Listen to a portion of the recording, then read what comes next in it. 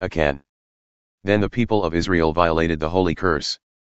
Achan son of Carmi, the son of Zabdi, the son of Zerah of the tribe of Judah, took some of the cursed things. God became angry with the people of Israel. Joshua sent men from Jericho to Ai, the ruin, which is near Beth Aven just east of Bethel. He instructed them, "Go up and spy out the land." The men went up and spied out Ai. They returned to Joshua and reported, "Don't bother sending a lot of people, 2,000 or 3,000 men are enough to defeat Ai. Don't wear out the whole army, there aren't that many people there." So 3,000 men went up, and then fled in defeat before the men of Ai. The men of Ai killed 36, chased them from the city gate as far as the Quarries, killing them at the descent. The heart of the people sank, all spirit knocked out of them. Joshua ripped his clothes and fell on his face to the ground before the chest of God, he and the leaders throwing dirt on their heads, prostrate until evening. Joshua said, "Oh, oh, oh. Master, God. Why did you insist on bringing this people across the Jordan? To make us victims of the Amorites? To wipe us out? Why didn't we just settle down on the east side of the Jordan?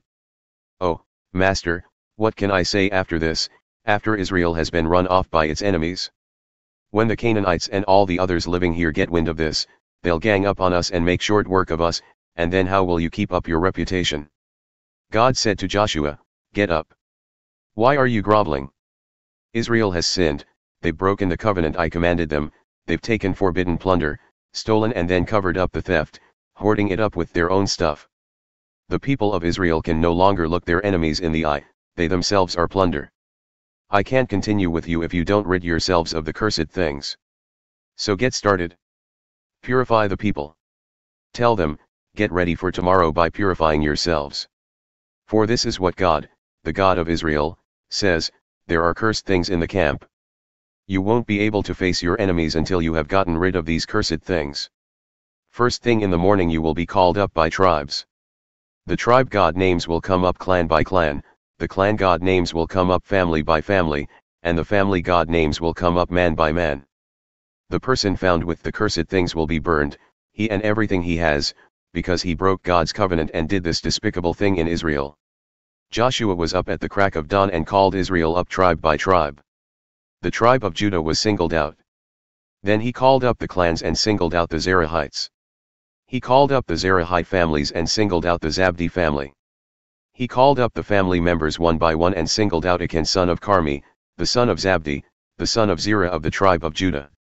Joshua spoke to Achan, "My son, give glory to God, the God of Israel. Make your confession to him. Tell me what you did. Don't keep back anything from me." Achan answered Joshua, "It's true. I sinned against God, the God of Israel. This is how I did it. In the plunder I spotted a beautiful Shinar robe, 200 shekels of silver, and a 50-shekel bar of gold, and I coveted and took them. They are buried in my tent with the silver at the bottom." Joshua sent off messengers. They ran to the tent. And there it was, buried in the tent with the silver at the bottom. They took the stuff from the tent and brought it to Joshua and to all the people of Israel and spread it out before God. Joshua took Achan son of Zerah, took the silver, the robe, the gold bar, his sons and daughters, his ox, donkey, sheep, and tent, everything connected with him. All Israel was there. They led them off to the Valley of Achor, Trouble Valley. Joshua said, "Why have you troubled us? God will now trouble you. Today." And all Israel stoned him, burned him with fire and stoned him with stones. They piled a huge pile of stones over him. It's still there. Only then did God turn from his hot anger. That's how the place came to be called Trouble Valley right up to the present time. Ai. God said to Joshua, "Don't be timid and don't so much as hesitate. Take all your soldiers with you and go back to Ai. I have turned the king of Ai over to you, his people, his city, and his land. Do to Ai and its king what you did to Jericho and its king. Only this time you may plunder its stuff and cattle to your heart's content. Set an ambush behind the city." Joshua and all his soldiers got ready to march on Ai. Joshua chose 30,000 men, tough, seasoned fighters, and sent them off at night with these orders, "Pay me all of your attention now. Lie in ambush behind the city. Get as close as you can. Stay alert. I and the troops with me will approach the city head on. When they come out to meet us just as before, we'll turn and run. They'll come after us, leaving the city. As we are off and running, they'll say, they're running away just like the first time. That's your signal to spring from your ambush and take the city. God, your God, will hand it to you on a platter. Once you have the city, burn it down. God says it, you do it. Go to it. I've given you your orders. Joshua sent them off. They set their ambush and waited between Bethel and Ai, just west of Ai. Joshua spent the night with the people. Joshua was up early in the morning and mustered his army. He and the leaders of Israel led the troops to Ai. The whole army, fighting men all, marched right up within sight of the city and set camp on the north side of Ai. There was a valley between them and Ai. He had taken about 5,000 men and put them in ambush between Bethel and Ai, west of the city. They were all deployed, the main army to the north of the city and the ambush to the west. Joshua spent the night in the valley.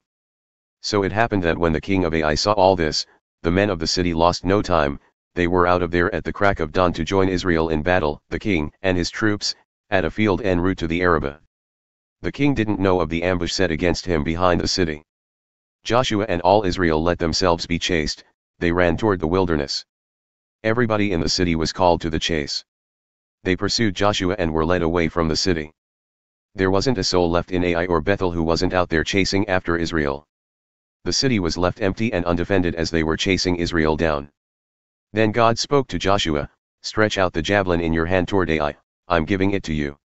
Joshua stretched out the javelin in his hand toward Ai. At the signal the men in ambush sprang to their feet, ran to the city, took it, and quickly had it up in flames. The men of Ai looked back and, saw the city going up in smoke. They found themselves trapped with nowhere to run.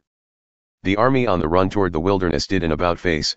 Joshua and all Israel, seeing that the ambush had taken the city, saw it going up in smoke, turned and attacked the men of Ai. Then the men in the ambush poured out of the city. The men of Ai were caught in the middle with Israelites on both sides, a real massacre. And not a single survivor. Except for the king of Ai, they took him alive and brought him to Joshua. When it was all over, Israel had killed everyone in Ai, whether in the fields or in the wilderness where they had chased them. When the killing was complete, the Israelites returned to Ai and completed the devastation. The death toll that day came to 12,000 men and women, everyone in Ai. Joshua didn't lower his outstretched javelin until the sacred destruction of Ai and all its people was completed. Israel did get to take the livestock and loot left in the city. God's instructions to Joshua allowed for that. Joshua burned Ai to the ground. A heap of nothing forever, a no place, go see for yourself. He hanged the king of Ai from a tree. At evening, with the sun going down, Joshua ordered the corpse cut down. They dumped it at the entrance to the city and piled it high with stones. You can go see that also. Then Joshua built an altar to the God of Israel on Mount Ebal. He built it following the instructions of Moses the servant of God to the people of Israel and written in the book of the Revelation of Moses, an altar of whole stones that hadn't been chiseled or shaped by an iron tool. On it they offered to God whole burnt offerings and sacrificed peace offerings. He also wrote out a copy of the Revelation of Moses on the stones. He wrote it with the people of Israel looking on. All Israel was there, foreigners and citizens alike, with their elders, officers, and judges, standing on opposite sides of the chest, facing the Levitical priests who carry God's covenant chest. Half of the people stood with their backs to Mount Gerizim and half with their backs to Mount Ebal to bless the people of Israel, just as Moses the servant of God had instructed earlier. After that, he read out everything written in the Revelation, the blessing and the curse, everything in the book of the Revelation. There wasn't a word of all that Moses commanded that Joshua didn't read to the entire congregation, men, women, children, and foreigners who had been with them on the journey. Gibeon. All the kings west of the Jordan in the hills and foothills and along the Mediterranean sea coast north toward Lebanon, the Hittites, Amorites, Canaanites, Perizzites, Hivites, Girgashites, and Jebusites, got the news. They came together in a coalition to fight against Joshua and Israel under a single command. The people of Gibeon heard what Joshua had done to Jericho and Ai and cooked up a ruse. They posed as travelers, their donkeys loaded with patched sacks and mended wineskins, threadbare sandals on their feet, tattered clothes on their bodies, nothing but dry crusts and crumbs for food. They came to Joshua at Gilgal and spoke to the men of Israel, "We've come from a far-off country, make a covenant with us." The men of Israel said to these Hivites, "How do we know you aren't local people? How could we then make a covenant with you?" They said to Joshua, "We'll be your servants." Joshua said, "Who are you now? Where did you come from?" They said, "From a far-off country, very far away. Your servants came because we'd heard such great things about God, your God, all those things he did in Egypt. And the two Amorite kings across the Jordan, King Sihon of Heshbon and King Og of Bashan, who ruled in Ashtaroth. Our leaders and everybody else in our country told us, pack up some food for the road and go meet them. Tell them, we're your servants, make a covenant with us. This bread was warm from the oven when we packed it and left to come and see you. Now look at it, crusts and crumbs. And our cracked and mended wineskins, good as new when we filled them. And our clothes and sandals, in tatters from the long, hard traveling." The men of Israel looked them over and accepted the evidence. But they didn't ask God about it. So Joshua made peace with them and formalized it with a covenant to guarantee their lives. The leaders of the congregation swore to it.